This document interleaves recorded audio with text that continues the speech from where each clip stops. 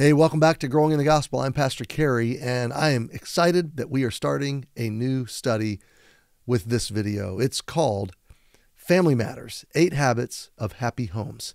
And this is part 1. So you've tuned into a long-form teaching series aimed at the family, the Christian home, or the church family. Whatever construct your home or your situation, I want you to join me in Psalm chapter 90. There are 8 habits we're going to talk about. I might even grow that list by 1 or 2. And we're going to start today in Psalm 90, a psalm of Moses, and we're going to discover habit number 1. So join me there. Get your hearts ready. Thanks for joining me for this journey. This is the first part in a multi-part series. I hope that you will be strengthened, whatever the structure of your home situation. Now, what you're going to see in the next few minutes is a quick introductory thought regarding this series and how we are approaching this series contextually, and how I want you to receive it looking forward, not backward. Now, backward look can help us with what to learn from, but it's also usually filled with regrets and things we wish we could undo. So Paul said, forgetting those things which are behind, I'm pressing toward the mark. I'm looking forward. I'm reaching forward. So my goal is not to shame you with your regrets. My goal is that from this day forward, you would start establishing good habits, good patterns in your family life. So we're going to talk about that for just a second, and then we're going to segue to the entire message presented to the Emmanuel family a week prior to today when I'm airing this video. And so I hope it will bless you. Let's dive into habit number 1 of Family Matters, 8 Habits of Happy Homes. The series is called Family Matters, 8 Habits of Happy Homes. And I realize as I start a series like this, I'm talking to a church family of many kinds of families. There are some with the kinds of scars and bruises and regrets that the minute the pastor announces he's going to do a series on the family, they just don't even want to come. A series like this could be used by Satan to just guilt and shame some part of your past. And I want to kind of cut that off at the head. I'm talking this morning to a church of every kind of family. There are many singles in our church that intend to marry. Some are engaged. There are some singles that don't intend to marry. There are some widowed that don't intend to remarry. There are some divorced. There are some remarried. There are some traditional families and some blended families and some single-parent families and some adoptive or foster families, and there are some empty nests. And I might insert here, I thank God for that diversity of families. Not that mistakes and regrets and brokenness has happened. I wouldn't wish that on anybody. But I thank God that the gospel reaches all of us from our past. And any healthy church should have all of those kinds of families gathering. Any healthy church, and especially in 2021.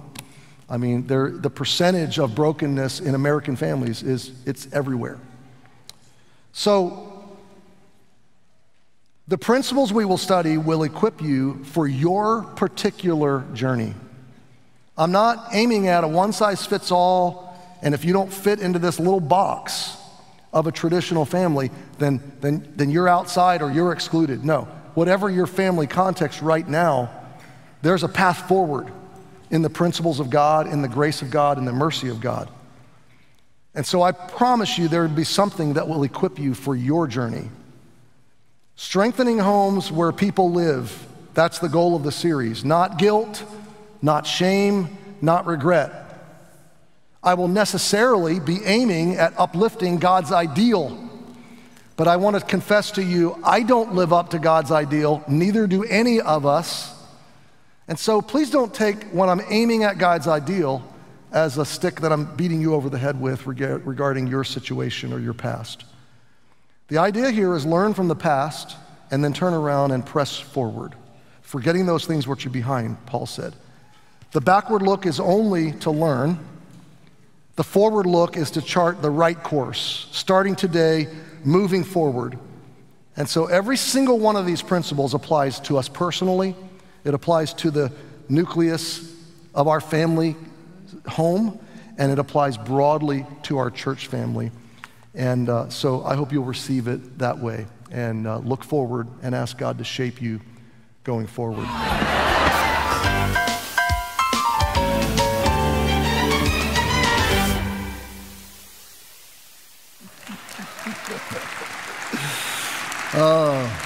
I told you it was for fun, okay? Don't send me an email. All right. But how many of you, your show, one of those was your show way back. I heard a few of you go, that's my show. We were driving not long ago in the car, and Chad and Charlie were in the back seat, and Chad just started humming a song.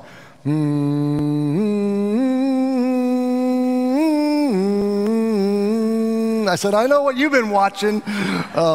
So yeah, those bring back a lot of good nostalgic memories and moments of humor. I listened to an interview yesterday with Mike Rowe. Mike was the host of a show called Dirty Jobs. Many of you might recognize that name from that show. He was interviewed on Daily Wire, and in a part of the conversation, they were talking about the confusion in our modern culture. The fact that there are thousands and thousands of podcasts and books and potential solutions for every possible challenge or struggle or problem, and every possible angle of approach to all those things, but there's no authority. There's no objective reality or truth. It's really just your opinion against my opinion against someone else's opinion, and our culture has basically said there is no real truth. It's just your truth and my truth, which is very convenient because if I disagree with you, I go, well, that's your truth. It's not true for me.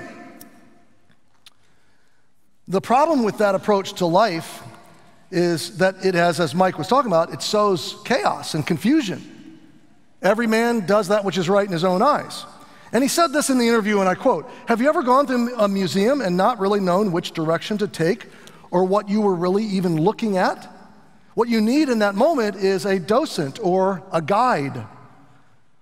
We have, he says, we have at our disposal now, for the first time in history, 98% of all of the known information in the history of the world, and it's right here on your device. But we lack a compass.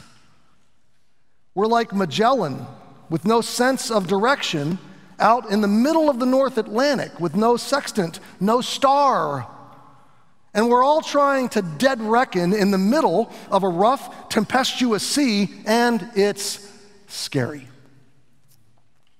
And so, yeah, we look for stars. We look for harbingers or signs. We look for guides. I thought that was a very poignant quote from, as far as I know, a man who's maybe not even a believer in Jesus, but acknowledging from a secular viewpoint, our culture is lost at sea, and we have eradicated all of the points that point to the star, the north. All fixed positions are lost. And we're out in the middle of this rough, tempestuous sea, trying to find our way, looking every direction, and there's a million guides, or maybe more than a million guides and opportunities, people that want our attention, people that want to sell us solutions. But let's face it, every single one of us in this room, regardless of your family context or the dynamics of your home, you identify with that statement. It's scary. It's a rough, tempestuous sea, and it's scary. So today I really want to talk about learning from the designer. I want to press into the principle that God is the author of the home. He created an ecosystem or a microcosm of something far greater. And He wants to be our teacher. Each of these messages will have a title, but then a principle. Habit number one, we follow Jesus and grow in the gospel together. The takeaway today, my goal for you today, is that you would say, as a family, whatever your family situation, we follow Jesus. And I don't mean ethereal, non-committal, your own version of Jesus. I mean the Jesus of Scripture, as He identified Himself and the teachings that He gave. Letting Him be the authority, letting Him be true north, letting Him be the fixed position of truth, and doing our flawed best to align our lives with Him as the designer of the home. following him, growing in the gospel. Think about the verses I put in your outline to begin with, that picture that reveal God as a teacher. Satan is so aggressive to try to diminish and downsize our view of God.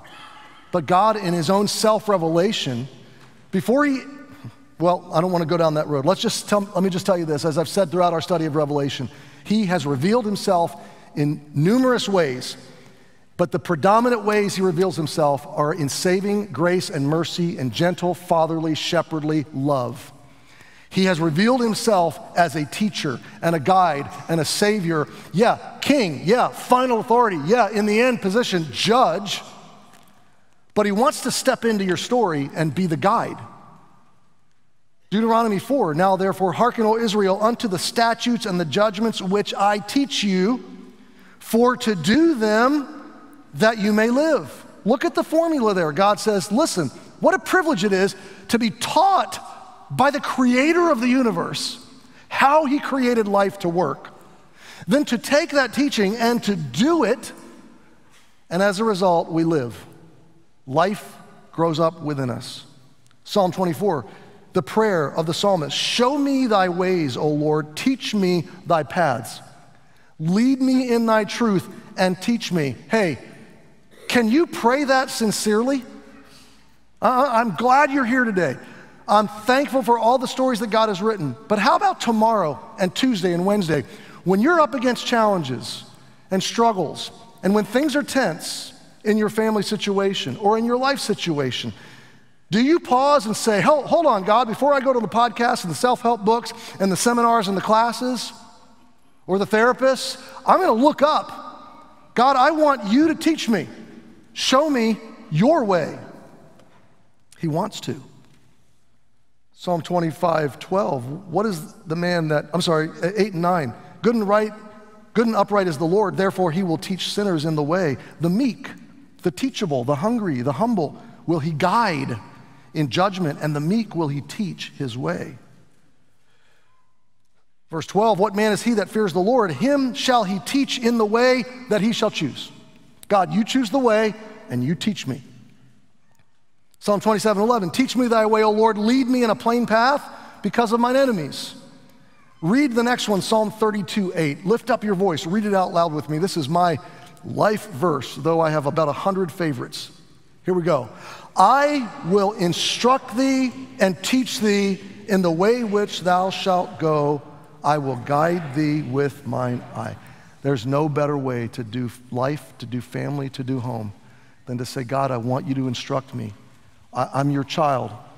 You're the true father. I'm your child. Teach me, guide me. Psalm 86, teach me thy way, O Lord, I will walk in thy truth. And Psalm 143, teach me to do thy will, for thou art my God, thy spirit is good. Lead me into the land of uprightness. So to begin with today, listen, you don't have to be alone in your family journey. That's the whole context of this study today, is that God wants to get into this with you and walk you through it and teach you through it. You don't have to raise your hand because I know the answer. Every single person in this room at one time or another has felt underwater and way in over your head in family matters. Every single person. There is an ideal, there is a utopia, there is a perfect ideal, but it doesn't any longer exist on planet Earth, okay? And so we all aspire to it, but everybody is broken and everybody feels the weight of the scary aspects. Everybody feels the weight of the pressure of, I don't know what to do right now. I don't know what to do for my marriage. I don't know what to do for my kids. I don't know how to repair these relationships. I don't know how to repair some of the damage of the past. And I want to shout into your moment, God does. He's a good teacher. He will guide you. He will give you access to his wisdom. He's a great teacher, but he only teaches the teachable. Are you teachable? Well, I know. I listened to that podcast and this book, and I read this, and don't you know? Listen, are you willing to let all that fall away before the instructions of God? Because he is true north. And all the other things may be helpful. May not, they may be, they may not be. Many of them are not. But God will never fail you.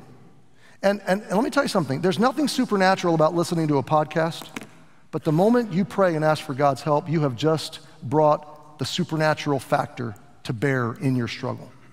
The hand of God, the presence of God, the active work of God is now being brought to bear in your situation. And he can move mountains that 1 million podcasts and 1 million seminars on marriage and parenting can never move. So God as teacher. And the reason I chose Psalm 90 today to fly through is that this is a psalm written by Moses. It's the only psalm written by Moses. It's one of my favorite chapters in all of the Bible. It was probably the oldest psalm on record. It's the only psalm with Moses' name attached. And what is Moses doing in this psalm? He's teaching a family. He's actually teaching a family of families. So if you remember quickly the context of Moses' story, he was born as a Hebrew slave, quickly adopted by providential circumstances into the household of Pharaoh, grew up with a pretty intense identity crisis. Am I a slave Hebrew or am I Egyptian? Am I a slave of royalty? And this conflict of identities, much like a modern child would grow up in a broken home or with a absent father or whatever, wondering, who am I, where am I, how do I get my bearings here? Moses would have had a hard time in life getting his bearings. At 40, he committed a crime. He's now a fugitive of justice. He goes to flee to the desert to become a shepherd, starts his life all over, gets a wife, has a couple boys, and 40 years go by, and then God says, go back to Egypt, and Moses says, no. And he says, go back to Egypt. He says, no. And God says, go back to Egypt, and Moses says, okay. And a lot of detail happens here. God uses Moses to bring about some supernatural events in Egypt by which he is extending mercy to the Egyptians, a chance to choose the true God and forsake their false gods, and by which he is freeing the family of Abraham and Isaac and Jacob that is now multiplied into more than 1 million people, and they're a family of families enslaved.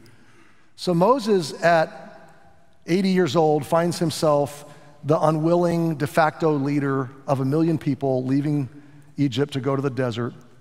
They get to the border of the promised land, they rebel against God, the game changes. Now they're going to spend 40 more years in the desert wandering. Moses is now 120, and somewhere towards the end of his life, he writes this psalm.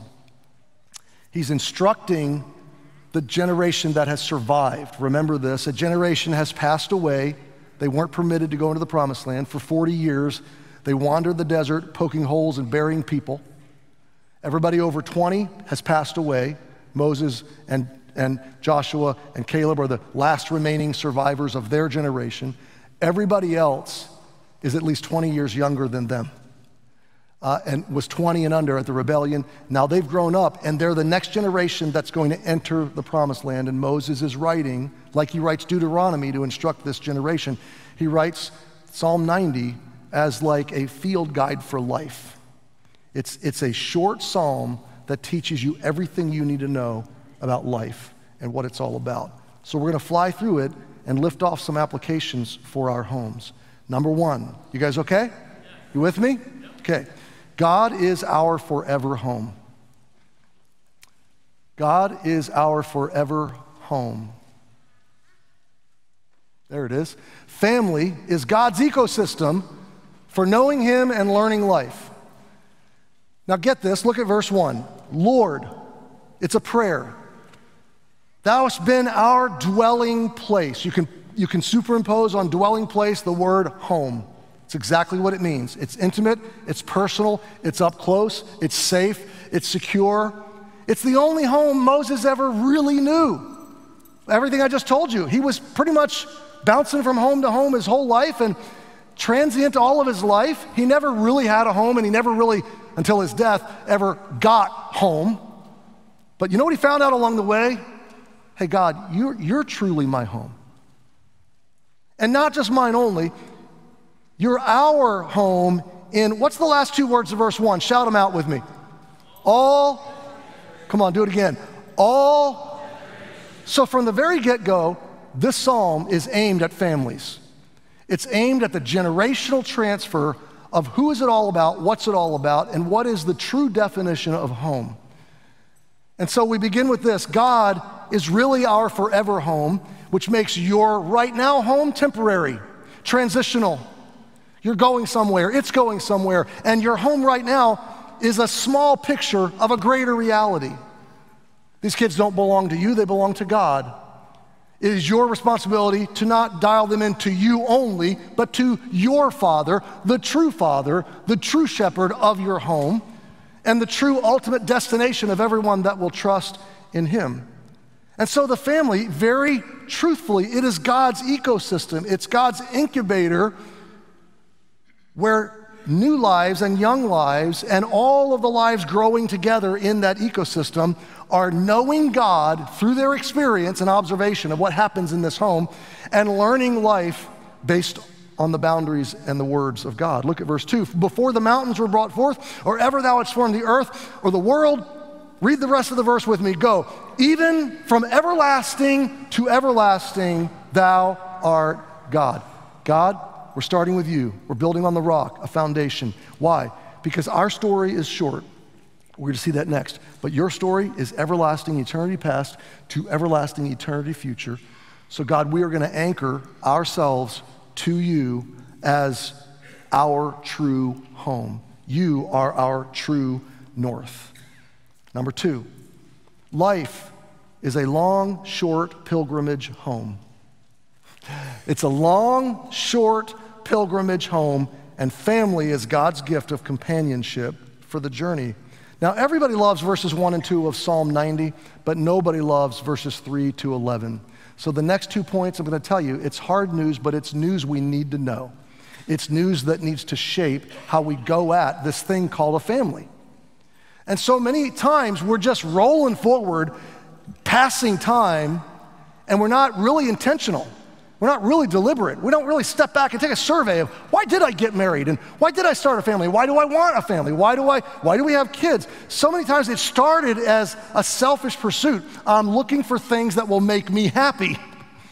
And now we're finding out along the journey, wait a minute, God has a totally different purpose for the family. It's not that he's averse to your happiness. It's just that's not his primary objective. It is a foregone conclusion. You're going to end up happy if you follow him. Yes, it's joy and gladness. We're going to get to that. But there's a whole different view that God wants us to have on what is this thing called a family or a home? And where are we at on the journey? So look at verse 3. Thou turnest man to destruction. This happened at the fall. Sin entered the human race, and death by sin. And death passed upon all men because all have sinned, Scripture says. But then look at what God says. Return, ye children of men. There's a little wordplay here. Hebrew poetry is like that. On one hand, to an unrepentant heart, an unbelieving heart, he's saying return to destruction. Return to what sin deserves. But on the other hand, he's also saying return back to me and my ways. There's a path, yeah, you've fallen into sin, but there's a path back. It's a hint at the gospel. Verse 4, now Moses, the next few verses, is going to talk about the brevity of life. He's going to press deeply into this idea that it seems like a long journey, but it's really a short journey. So let's read it. For 1,000 years in thy sight are but as yesterday, like a day. 1,000 years is like a day, it just flies by when it is past. And as a watch in the night, that's 3 hours. Thou carriest them away as with a flood. He's referring to the generation that I just talked about that has passed away over the last 40 years. All of his generation are gone now. It's like a flash flood that swept through the camp and they're all gone. They are as asleep. I don't know how your kids talked when they were little. A lot of kids don't know how to frame the passing of time, and so they'll say, how many sleeps until my birthday? How many sleeps until Christmas? Our son Larry, he coined his own term, bed nights. How many bed nights till my birthday? How many bed nights till we go to vacation? And Moses is saying an entire lifetime is like a sleep. It's like one night passing. And you wake up and it's like, did it even happen? And those of you that are older in the room, you're feeling this. Those of you that are younger in the room, like, shut up, Pastor, I don't like this part. I told you, nobody likes this part. But the fact remains, again, truth is not emotional. God is telling us what we need to know. regardless of how we feel about it. And he says, yeah, it is a short journey. It's like grass that grows up in the morning, it's flourishing, and by the evening it's scorched and it's being cut down and withered. So here's my point, friends. We have one shot, and it's brief. Wherever you are on the journey, your present struggle is this moment, and it does not define your whole journey. It will not define your whole journey. In Christ, if you have Jesus, the great teacher, on your side, he is walking you through every struggle, every hardship, every difficult time. I can only speak to 35 years of it, but I can tell you if you're married to a struggling, broken husband, he can grow in God's grace, but you need to give him at least a few decades. Because he is married to a broken, struggling wife, and you need at least a decade. You're probably a faster learner than your husband. Dana's much faster learner than I am. I'm pretty hard-headed. I get pretty self-defensive. I just want to press into you that no, this moment does not define the whole journey. You have, barring the rapture, you have prayerfully a lot of time ahead of you, a lot of road ahead of you. You are on a short pilgrimage that feels long. And I don't know who, but I'm talking to somebody right now that you're in the grip of some deep, dark family struggle, and you don't know, you can't see any way out. You're ready to give up. You don't think there's a way out. And I just want to tell you, don't give up. Humble yourself, fall before God, ask for his mercy and his grace, ask him to teach you, and he will. God grows us on this pilgrimage home. And what you need is companionship, a church family of companions, a family of companions. It's going to go by so fast. It's short, you get one shot, there's no hacks. There's no way to hack the system or to shortcut the system. It's a long, hard, growing journey. Our family, years ago, we were going on vacation. And we would go to the Southern California desert for vacation because we could get places to stay for $50 a night. Nobody wanted to go to Palm Desert in July because it's 115 degrees. So we went because it was affordable. And Dana and I, our boys were in upper elementary. Haley was probably just prior to school, prior to pre-K maybe. And Dana and I, we always try to make vacation special, even though we didn't always have a lot of money to do a nice vacation. We always guarded our vacation time, always did something meaningful. And that year was when Nintendo came out with this game system called the Wii. You guys know what I'm talking about? Okay. So we decided to surprise the kids, and for vacation, we bought a Wii. And we wrapped it up and we brought it on vacation. And first night of vacation, we pull out of our driveway. We always play Toy Story, You Got a Friend in Me, always. That was the first thing we did on vacation, You Got a Friend in Me. And then we got to the desert, we laid out some of the things we were gonna do, and we had them open this Wii. And if you remember, you strap the controller to your wrist, and it's a very active, interactive thing that you're engaging with the TV. And we had a blast that vacation. We laughed and we played bowling and golf and tennis and every other thing on the Wii. And we stayed inside in the air conditioning most of the time. It was awesome. Larry figured out something, my middle son figured out something on the Wii. I probably should say, during this series, I'm suspending the $50 fee for family stories, just to go on record. Anyway, Larry figured out how to do a hack on the Wii that I never knew about. So they created their own little characters. You do that, these little icons that represent you. They made one for me. Didn't look a thing like me, but they all thought it did. And then they had their own characters. And then you can there's individual settings for your character that you can set the skill level as opposed to other characters.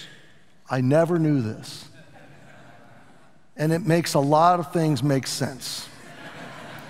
Because from early on with that Wii system, here's what Larry did. He took his player and set it to the easiest settings so that if you're playing baseball, everything's a home run. If you're playing, it's like for a 3-year-old. If you're bowling, everything's a strike. If you're hitting tennis, if the TV's there, you could go boom, and it would go back over the net. the controller was irrelevant. No matter what you did, the game did the right thing. It made Larry like the Marvel superpower hero of the Wii. He could do no wrong. But then he took my character and he turned the skill level all the way up, as though I am like a Guinness World Record Wii player. And the game is now going to make my game hard as it possibly can, and his game as easy as it.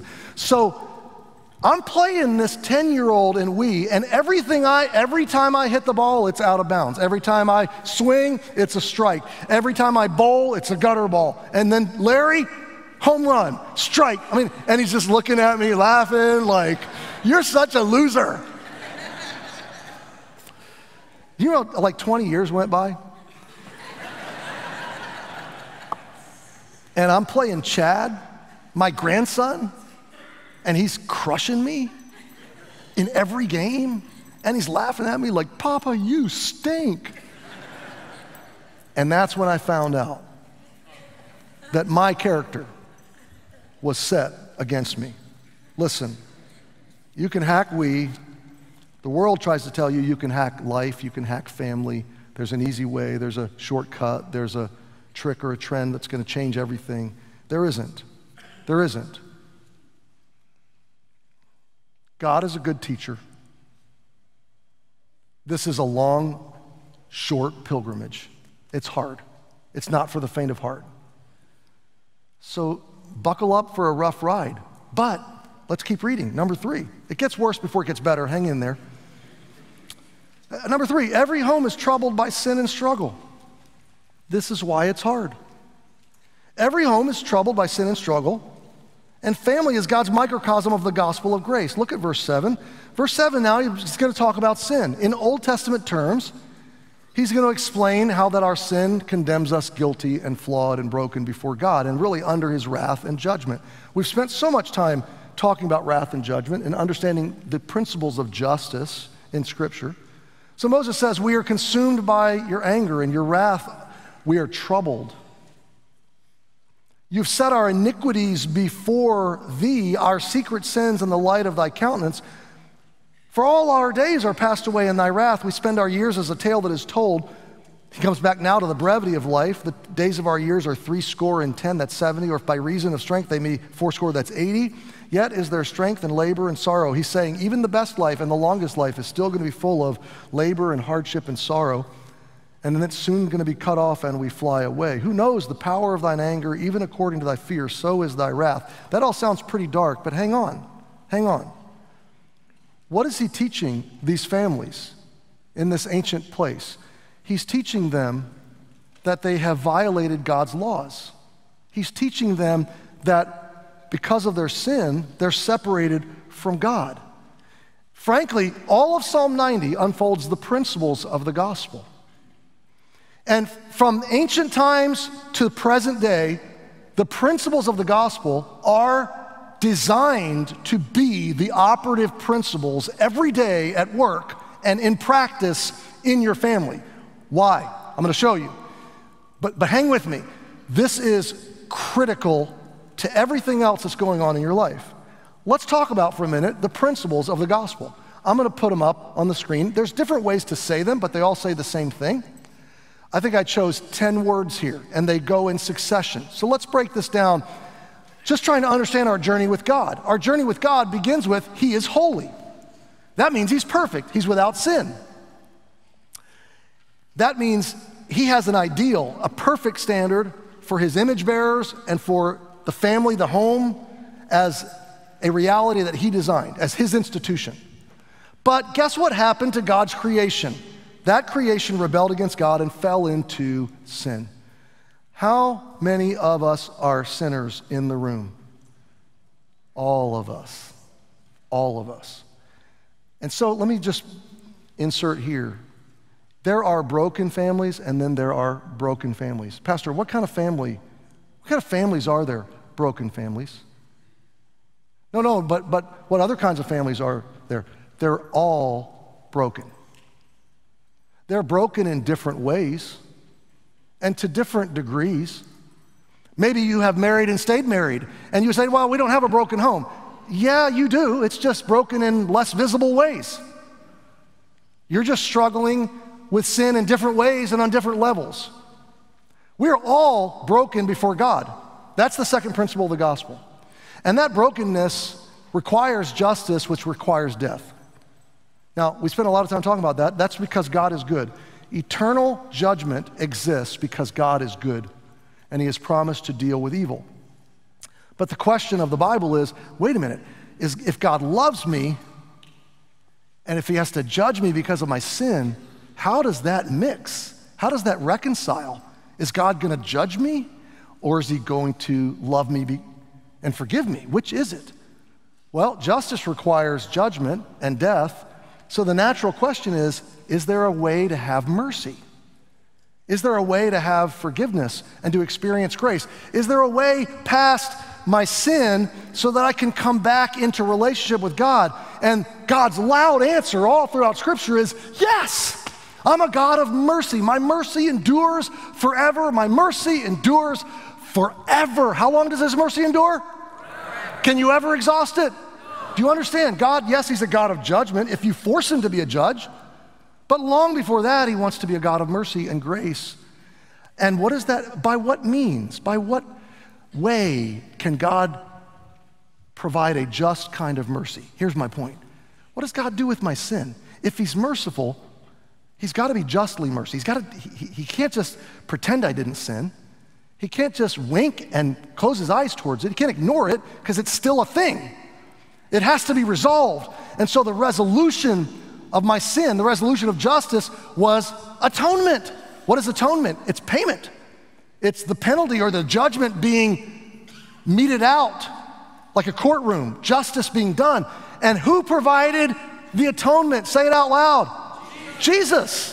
Jesus stepped in and said, I'll show mercy and grace by absorbing your hurt, your offense, your sin, your law breaking. I will go to the cross and suffer for it. I'll bear the judgment so you can be loved and forgiven. And through Jesus, the door is open to the next word. What's the next word? Repentance. Now that's a very misunderstood word. And some people don't even like this word. This is a great word. This word is the gift of God and grace of God to you, opening a door to come back from your struggle. Repentance is the act of accepting God's judicial ruling on my guilt or my behavior, and it is the receiving of God's atonement through Jesus through faith and through belief. Repentance is, God, I get it, I'm guilty and I'm wrong. Can you forgive me on the basis of Jesus? And God always answers that prayer with yes. Not on the basis of your goodness, but on the basis of Jesus' goodness. Hang on, this applies to every day of your family life. So now because of repentance, I can enjoy reconciliation. My separated relationship with God is now brought back together, and I am called his child, and I am renewal of joy. Guilt is absolved, the relationship is restored, I am secured and loved unconditionally, and I can go forward in his grace. Now, those words need to frame every single operative day in your home. Why? Because every day in your home, people sin against each other. And the offender, the only way back is not to blame shift and defend and argue and debate who was more wrong. The only way back is not to win a fight. I've won a lot of fights, but I've lost a lot more in the process. Listen, when it comes to family, there's not a person in this room, I promise you, that is more self-defensive than me. When I'm wrong, I want to blame everybody else. And I always make the situation worse. Why? Because I am stepping out of the bounds of the gospel. I repented before Jesus to be saved, and he saved me and forgive me, but now I'm wrong in my family life, and I don't want to repent. I don't want to swallow my pride. I'd rather win the fight and make it everybody else's fault. And I can tell you, as long as I was unrepentant in my family life, in my marriage, with my kids, as long as I was staunchly unrepentant, I was breaking my home even worse. The breakthrough moments have not been when I finally got everybody lined up and on course and doing what they're supposed to do. The breakthrough moment was not when I fixed everybody else. The breakthrough moments was when I looked in the mirror and realized I'm the problem. And I said, God, have mercy on me. I am breaking my marriage. I am breaking my kids. I am breaking my home, and I don't want to. But I'm torn between the love I've received that I don't know how to give. And then I, many times, had to go to my wife and go to my kids, and it goes both ways, I might add. The only reason I'm standing here before you today is because my wife and kids were really good forgivers. Really good forgivers. And for every 10 times they forgave me, there's at least 1 or 2 I had to forgive them too. So it goes both ways. But repentance is the moment that the offender accepts the guilt and says, you know what, I'm wrong. And now the ice is broken. Now the pride is sucked out of the room. And now the Spirit of God is unquenched to flow freely, because it's only a humbled heart, a repentant heart, that has access to all the supernatural resources of salvation and redemption in the gospel.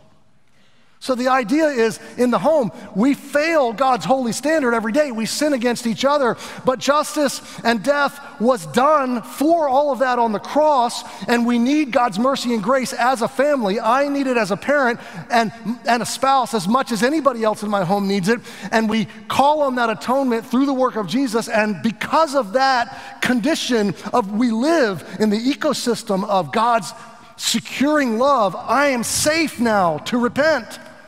I'm safe to own my failure. I'm safe to say to my kids, hey, kids, I blew it.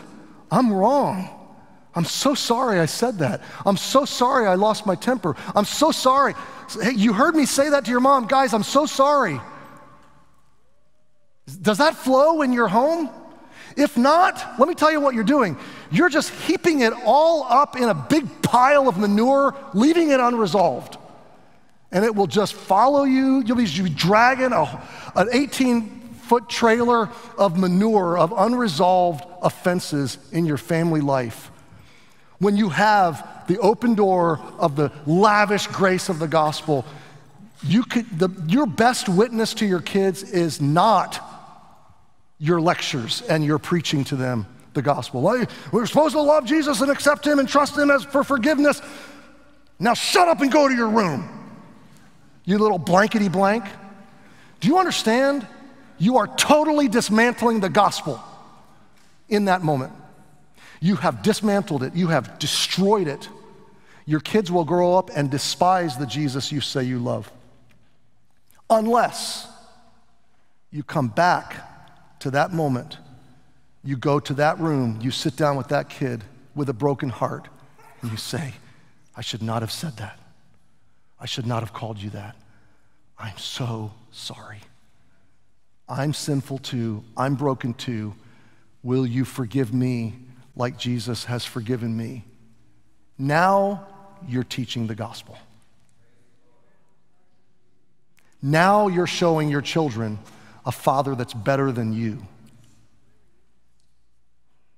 It's hard to do that, but it is so liberating because it reconciles the relationship and it brings renewal and life to the home. The Jesus journey is one of growing forward slowly, failing regularly, repenting repeatedly and quickly, appropriating forgiveness perpetually, renewing love daily, growing close consistently, and repeating the process 1,000,000 times over. Did you hear it? I'm going to say it again. We're almost done. The Jesus journey is one of growing forward slowly, failing regularly, repenting repeatedly and quickly, appropriating forgiveness. Christ has forgiven me, I forgive you. Perpetually forgiving, renewing love every day, and growing close consistently and repeating the process over and over. And you know what? Anybody can break it. The offender can say, I'm not repentant. I'm not the problem, you are. It was your fault. You're the reason I lost my temper. You're the reason I did that. Keep blaming everybody else, and all you're doing is slamming the door of reconciliation shut. So the offender can block the flow of the gospel in the home by not repenting, by playing the pride and self-defense. But the offended, and at one point or another, you're going to be the offender, and at one point or another, you're going to be the offended. Tomorrow, probably this afternoon, probably on the way home. The offender cannot repent. The offended can refuse forgiveness. And what you're saying is, no, I don't forgive you. I want you to pay. That hurt, and I'm not going to forgive you. You're going to pay. Either way, the hardness of heart is what keeps the family from coming back together with reconciliation and the peace of God and the love of God. Number 4, quickly, Jesus is the master teacher, and the family is his classroom for building devoted disciples. You see, verses 12 to 17 are the principled, like rapid fire, machine gun fire applications of everything that Moses has set up. And so let me walk you through it really quick. First he says, so teach us. We've talked about that. We need him to teach us. And thank God that's what we're doing right here today. We're sitting at the feet of Jesus, his word is speaking. Next we see number our days. Teach us to number our days. And the principle there is, the operative principle is every day matters. Every day is a war unto itself. It's a battle unto itself. Every day can be seized and redeemed, and every day matters. So hang with me.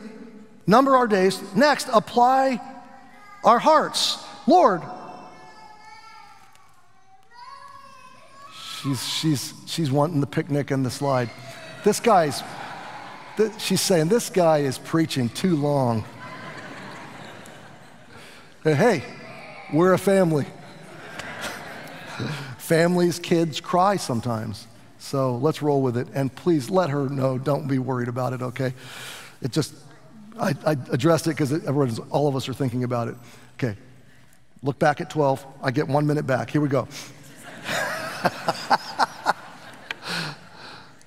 Teach us, Lord, to number our days. Every day matters, and it's going to go by quick. We need to apply our hearts to your wisdom. We want to be teachable, your wisdom, and we're going to have a whole message on that. Verse 13, return, O Lord, how long, and let it repent thee concerning thy servants. I don't have time to unfold that like I'd like to, but in the sense is, Moses is saying, God, could you turn back towards us in compassion and pity? It's a gospel prayer, but it's also an everyday prayer. God, I need your mercy right now. I need your grace operative in my life. And I understand, I got to insert this. There have been probably a dozen times or more in our marriage where Dana and I were at a standstill. She didn't understand me, I didn't understand her, and of course, she was wrong and I was right. But you ever have those moments where you talk yourself till you're done? You argue and fuss yourself until you're done, and you just don't have anything else to say because you don't know where to go. You're in a spin cycle. And I'll tell you, most of those times I have been not clear-minded enough to do this, and I wish I could go back.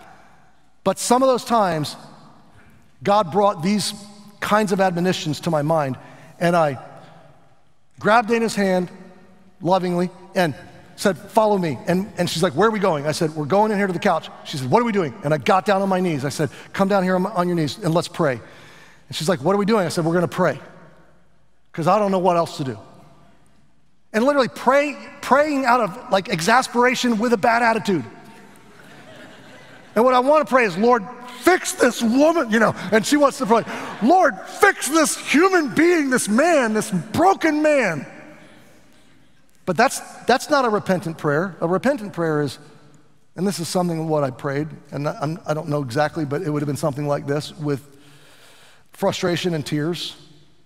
Lord, we don't know what to do, but we have you. And we need you to teach us what to do. Lord, I don't know how to be what she needs. And so God, I don't even know what to pray. I'm telling you. And I'm sitting there at the couch and the devil's going, this is doing nothing. Because it's not sensory, it's not experiential, it's not emotional. But I can tell you within 10 minutes of those prayers, the whole conversation changed. And 35 years later, we're still here. And I'm not dead yet.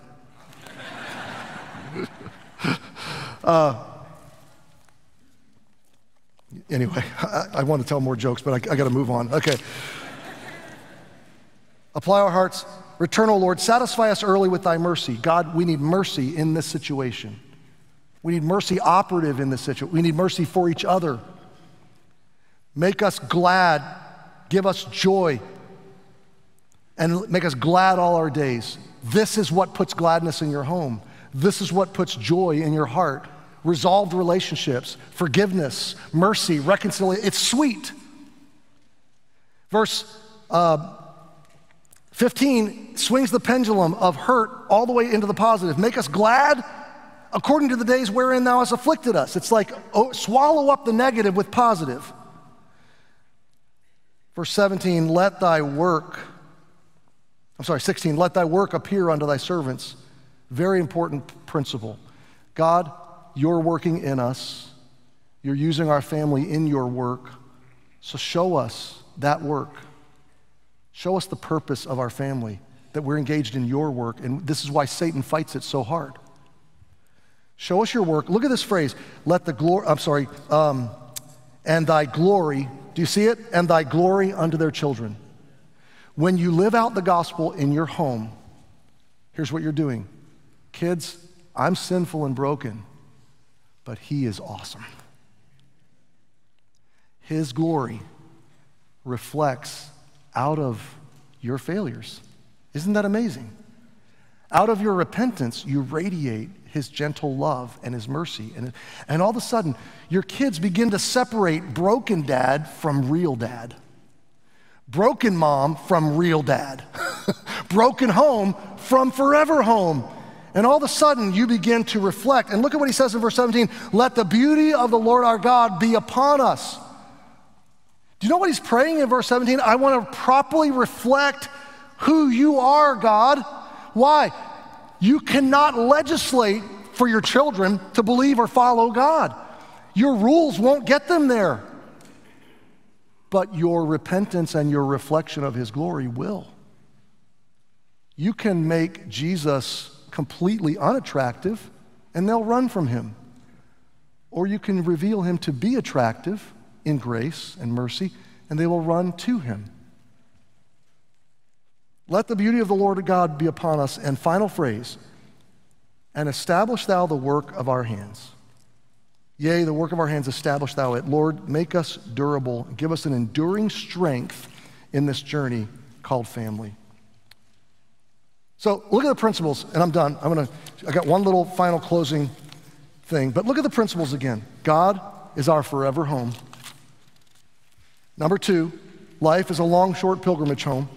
Number 3, every home is troubled by sin and struggle. Number 4, Jesus is the master teacher. And the gospel is the operative reality. So when we were relocating to Connecticut 12 years ago, and I'm not going to share a lot of that story. Many of you have heard it too many times. But there was a sequence of events that I need to share with you very quickly that I'll never forget. We were really displaced. We were emotionally distraught, our whole family, me especially. Dana was probably the more predictable, durable one. I was still kind of recouping from cancer. I was afraid of pastoring, and we were just totally disoriented. Our boys were away at college, so it was me and Dana and Haley. Haley was coming to junior high. Teenage years are tumultuous years. If you're a teenager, you're living right now some of the hardest years of your life, so hang in there. Hang in there. So I parented a lot out of fear. Maybe I'll talk about that another week. And I came home one day, and I'm worried about the church. I'm worried about the school. I don't see a way forward. I'm terrified in this new reality of our lives. We've lost a lot. I'm just living in fear and living on the edge. And our family life was combustible. You would not have seen that from the outside looking in. You could have guessed it. I mean, we're in total transition. But we were emotionally thin. And that shows up in your family life. You're picky at each other and you're easily offended. And I got home one afternoon and Haley was in the TV room watching TV, and I was listening to what was on the TV, and Dana was sort of the one that most vetted the shows that Haley was allowed to watch. We were very careful about media and music and all these influences. And so, again, saying I parented out of fear, I called out to the other room. I said, Haley, what are you watching in there? And I said it about like that, really kind of a sparky tone, because I'm afraid, that Satan's going to get my kids. And she goes, I'm watching Good Luck Charlie. And I said, did Mom say it's okay? I don't know Good Luck Charlie. Did Mom say it's okay? And I really suspect everything Disney, so it's like, what are they programming with my daughter? And I said, did Mom say it's okay? She said, yeah, actually Mom likes the show. In fact, Dad, you should come watch it with me. You would like this show. And so something prompted me to go in and just crash on the couch. I was tired. I needed a minute to decompress anyway. So I sat on the couch. She started the show over. And long story short, over the next 2 years, I got addicted to Good Luck Charlie. And it became, in a family that was really tense and emotional, and a season that was really emotional, it became a godsend, like a relief valve. And the premise of the show is that the older sister is a teenager, has a baby sister that's like 2 or 3 years old, and she's doing these video diary vlogs to her little sister about life, teaching her about life. And the end of the show every week is her little vlog to her sister, and she says, good luck, Charlie. So the song to the show became so representative of what we were going through that when I was planning this series and I was talking to Lance and the team about the trailer that we were doing, I said, we got to use this song 1 week. And I pulled it up and I said, listen to these words. And I literally, Dana was laughing at me. I started crying halfway through the words of the song. You'll understand why in a minute. Because this speaks to your struggle too, probably. Today's all burnt toast, running late, and dad jokes. Has anybody seen my left shoe? Close my eyes, take a bite, grab a ride, laugh out loud. There it is up on the roof. I've been there, I survived, so just take my advice. And then the chorus says, hang in there, baby. Things are crazy, but I know your future's bright. Hang in there, baby. There's no maybe. Everything turns out all right. Sure, life is up and down, but trust me, it comes back around. You're gonna love who you turned out to be. Now, when I was reading that and I got choked up, I couldn't read it. Dana's laughing at me, Lance is laughing at me. I texted the song to Haley, who now lives in Nashville, and she's married. And I wrote in the text, I just want you to know, I love who you turned out to be. And I want to tell you from the heart of Jesus, in him, if Jesus is Savior in your life, and if he is teacher in your home, yeah, it's rough. It's a lot of ups and downs. But in the end, the future is sure. And in Christ, you're going to love who you turn out to be. Let's pray together. Lord, I thank you for this time to study your word. Psalm 90, it's rich, it's powerful, it's life-shaping. And as families, we need to anchor our homes to these truths. We need to practice the principles of the gospel every day. We need to show our children, yes, we are sinful, but you are great and you are gracious. God, may your beauty and your glory reflect out from us and from our church. With our heads bowed and eyes closed, I want to ask you to spend a moment in response, in prayer to the Word of God, right at your seat. Before we go, the operative word is repentance. The best thing you could do right now is repent of whatever is roadblocking your family relationships. And then maybe later today, there needs to be a longer conversation of humility.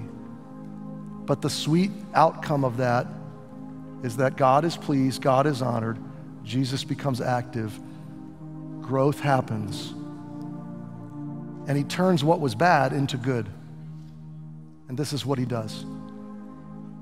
As believers are praying, if you are a person that's never trusted Jesus as your Savior, I just talked about the gospel. And the starting point with God is to receive his gift of salvation. So wherever you are in the room, if you've never trusted Jesus and you would like to, right now, right where you're seated, take a minute and pray from a sincere heart. Something like this: Jesus, I believe today and I want to choose you, and I repent. I acknowledge I'm sinful and flawed, and I believe you died. You're the only atonement for my sin.